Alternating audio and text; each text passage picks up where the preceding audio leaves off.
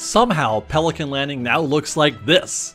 Interesting developments on the Toontown Path mystery, and Small World is closed, but for how long? All coming up next on Fresh Bake.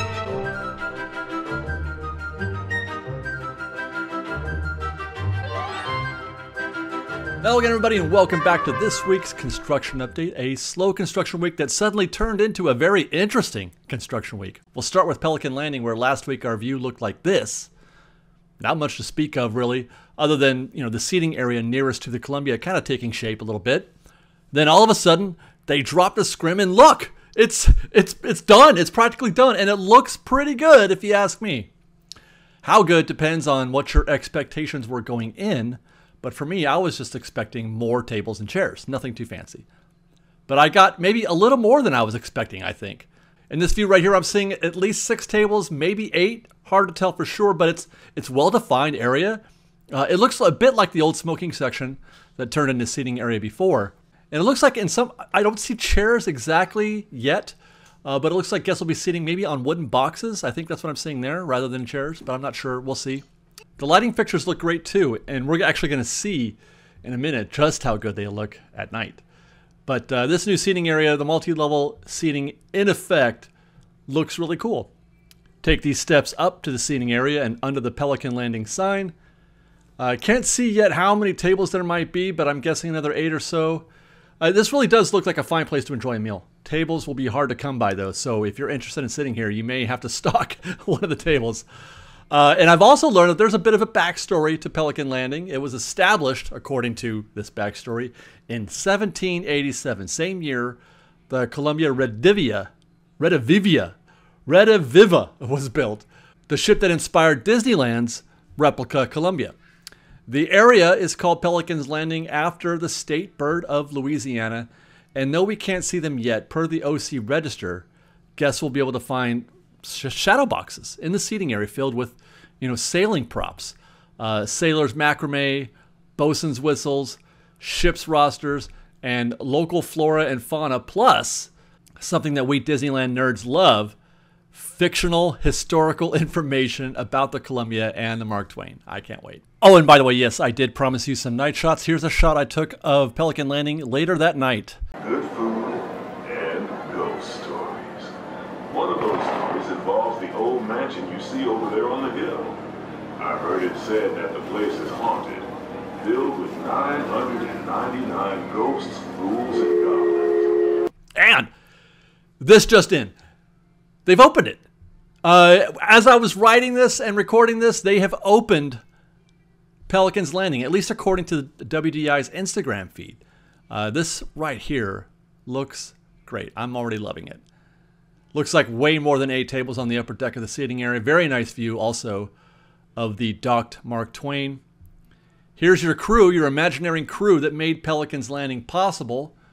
Please, though, don't feed the pelicans. And then there's a look at the elevated seating area from the bottom of the stairs, and this is joyous. I'm really, really digging the way this looks. No sign, though, so far in these photos of the shadow boxes. But there are pelicans. I love it. That's very exciting. Very happy to have been able to lead off with that today. Let's go now to our next big story, and that is the recent developments concerning our favorite little mystery called What in the Heck is this path for? Pretty sure that's a Hardy Boys title. We got our usual weekly shot of how it's progressing, and progressing it is. Looks much like the same as it did last week. Concrete is poured, though there are some curious sectioning of certain areas. Light posts installed, still no handrails though. We confirmed last week that the path would definitely be going at least under the bridge, possibly through it and into Toontown. Well, you've probably heard the news of the major update coming to Toontown. They're going to redo that entire entrance area, and included in the concept art was this. That's our path, which confirms that this path is going not just under the bridge, but into Toontown, thus confirming that this path is actually not specific to Small World, but to Toontown. Or both, actually, or neither. I mean, it does go up to Small World, but that's not the end of the story. This path is green, much like the green area over here where the Roger Rabbit fountain was. Now, we posited in our video on this concept art earlier this week that it most likely will not be real grass, I should say, or even grassy, because they're going to be parking strollers here. So I'm wondering then, is this path going to be anything like that area as, green concrete? Hard to say, but one thing I've come to believe after talking to a few people is that it may not be path at all. At least not for anything like ADA. It may just be planter after all, or nothing. I don't know. Or maybe something just otherwise decorative. Why, I'm not sure. Why they would build a planter or any kind of decorative area here, I'm not sure. But there are a few things that lead me to believe this, or at least to exclude the other things. One, this section right here. This section is not meant for guests. The least of which are those guests who might possibly be in a wheelchair or a scooter. It's just not passable. Look at it. That is not a place where guests should be. If it were ADA, it would be more purpose-built. They would have built around that column. 2, the concept art of the path does not show any people on it. It's empty. Now, there are people everywhere else in this concept art, but not here. In fact, there are people in wheelchairs in the concept art, but not in the area that would supposedly have been created for them.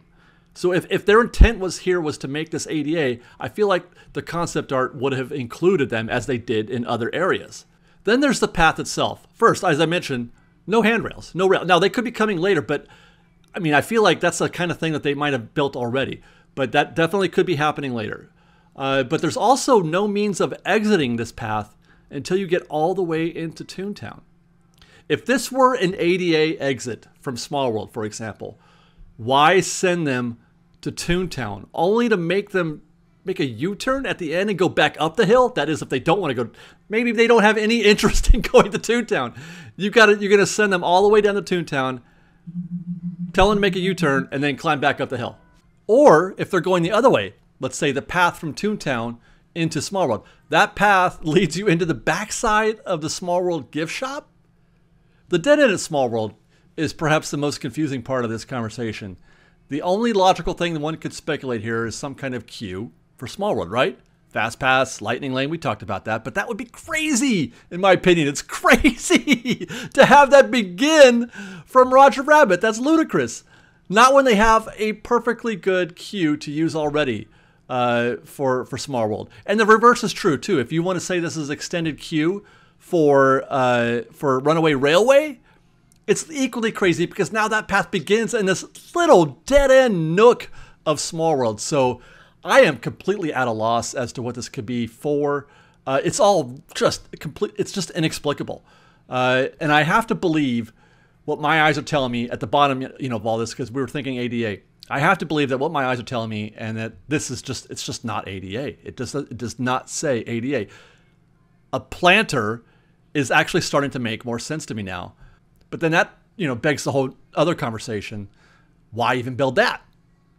What do you need a planter here for? Why would you narrow a path just to put something that's decorative and obviously in its concrete? I don't know, man. Who knows? But speaking of Small World Holiday did not open as scheduled due to a flood, as you may have heard already. Its return is kind of a fluid situation. At one point, we thought we'd have it back up already. I had heard a date of something like, I think it was the 18th. But then that got pushed back a week, pushed back to the 22nd, which is actually that's the current status as I know it today, that it's coming back on the 22nd. But they could just as easily push it back again, just like they did this last time. And in fact, I feel like it's likely that they're going to push it back again because the damage from what I'm hearing is pretty serious. It's more than just too much water. It's more than just a flood. So our best hope right now is that it's open for the Thanksgiving weekend. But in my opinion, even that seems a little optimistic. Meanwhile, across the way, the scrim has been removed from the Fantasyland Theater sign to reveal that it looks pretty much exactly like it did before. So my guess is it was just new paint, cleaning it up, brushing it up a little bit. Why? I don't know. Again, because this area is unoccupied. Why they felt compelled to clean up that sign if they're not going to put anything there is once more inexplicable to me. I'm not sad that they did it. Matter of fact, I'm not even sure if they did anything now that I look at it. So that's another really interesting mystery. Completely unnecessary from a guest perspective. And we'll end with one other interesting observation that I made the other day. Over at the Main Street train station, for the first time since the parks reopened, guests can access the area that looks out into Town Square. That's been roped off, because that's where guests can meet Mickey and Minnie and Goofy and all that stuff. Now today, you still enter from the exit like we had before, going up those steps. But they have rerouted guests to enter the queue as nature intended, and that is through those main doors, through the main entrance. And with this, now we can look out into Town Square again. And I have to say, this made me really happy enough that I mention it in this video, because normally this is not a big deal, but it is to me. Having this view, at least whatever view it is, while we're walking into the train station, is precious to me. I love this look out into Town Square and Main Street. So this really made me happy being able to do this. I'm ranting now. That's it for this week. Thank you so much for watching. Let us know your thoughts in the comments below. And until next time, be sure to follow us on Instagram at _FreshBaked, on Twitter at FreshBakedDisney, that's fresh with no E, and on TikTok at FreshBakedDisney. If you like our show and want to show your support, please do consider joining our Patreon campaign at patreon.com/FreshBaked. Otherwise, thanks for watching, everybody. Be safe out there, be kind to one another, and fresh baked.